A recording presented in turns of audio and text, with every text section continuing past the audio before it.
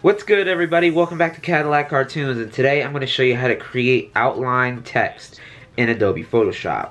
Now, as you can see, I have Photoshop up and running, and I have a piece of text right here, and I'm going to show you how to create just that text, but have an outline to it, no fill. So let's get started.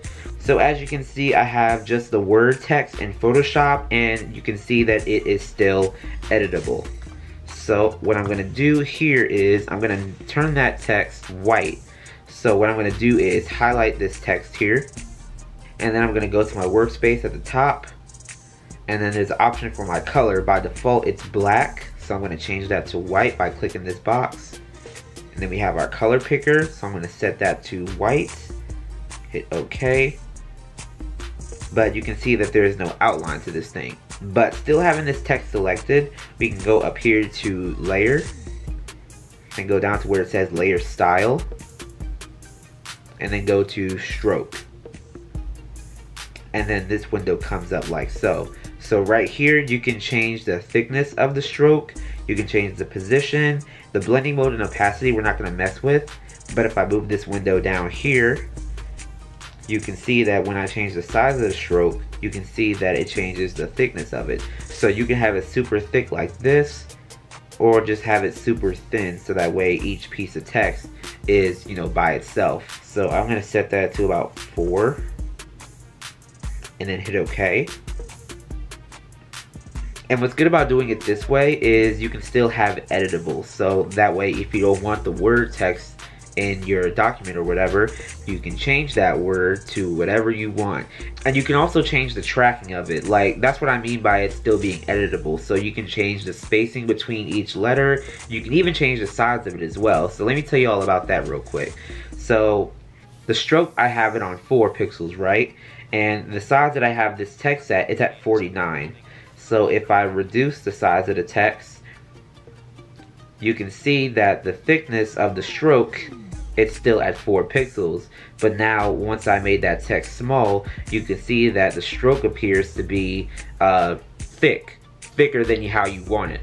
So what you can do is you can go back up here to layer style, and go back up here to stroke, and then just simply change that by using this little slider thing right here.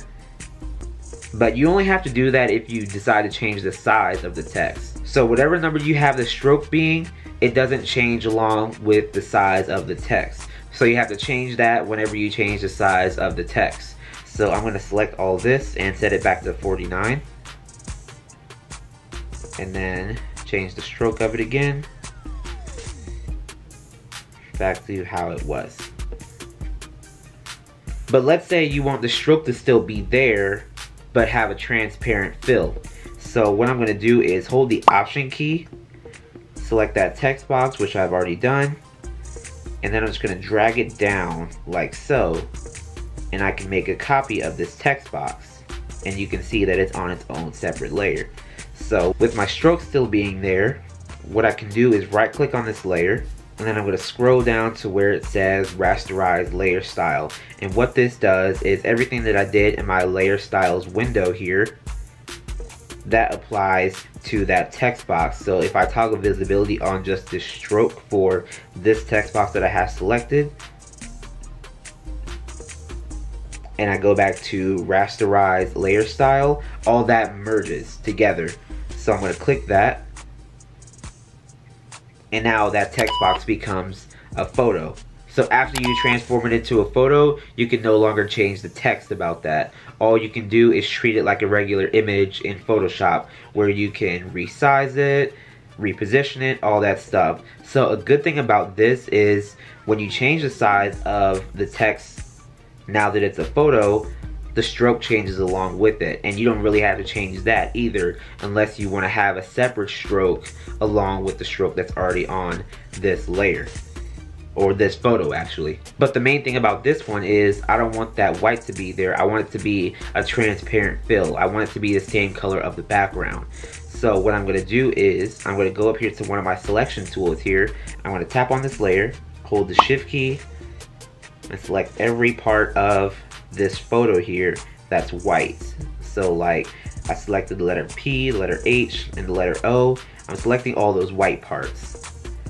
So we click and click, and now all that is selected. So now I'm going to hit the backspace or delete button to get rid of the white. And now the white is no longer there. So Command D to deselect.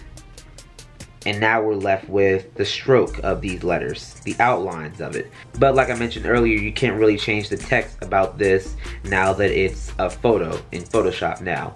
But there is another way to create outline text but still have it editable, and you don't have to transform it into an image.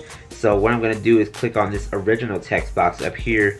I'm going to hold the Option key and make another copy of it, like so. And after copying this text box down here, all the layer styles, like the stroke and everything, all the effects, they still apply because all we did was make a duplicate of it. So all the changes that we made from before, it'll still apply to the duplicate layer. So now having this text box selected, I'm going to go over here to where it says effects, and I'm going to double click on that. So that way our layer styles window will pop up. And let me move this window up so we can see what we're doing to this text box down here. So a way to get rid of the fill, or at least make it transparent, I'm going to go right here to where it says advanced blending. And by default, the fill opacity is at 100, which means we have an opaque white fill for this text. But what we can do is drag this slider to the other side of this toolbar here, and you can see that the white fill is now completely transparent. Like, we can't see it at all because the fill opacity is now at 0. But if we go over here to our stroke option, you can see that we can still edit that if we want. So nothing really changed about that, but we can change it if we want. But the main thing is, let me click out of this window real quick.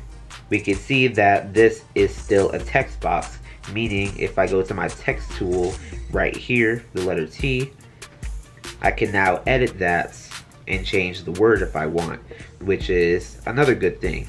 So you can create outline text in Photoshop with any of the 3 methods that I showed you, but if you're really big on editing it or changing the wording of the text box after you do it, then I would go with the last method that I showed you guys how to do. But yeah, that's how you do it. That's how you create outline text in Photoshop. So if you liked the video or if you found it useful, give it a like and a comment, subscribe if you haven't, and tap the notification bell so you never miss an upload. And I'll see you in my next video.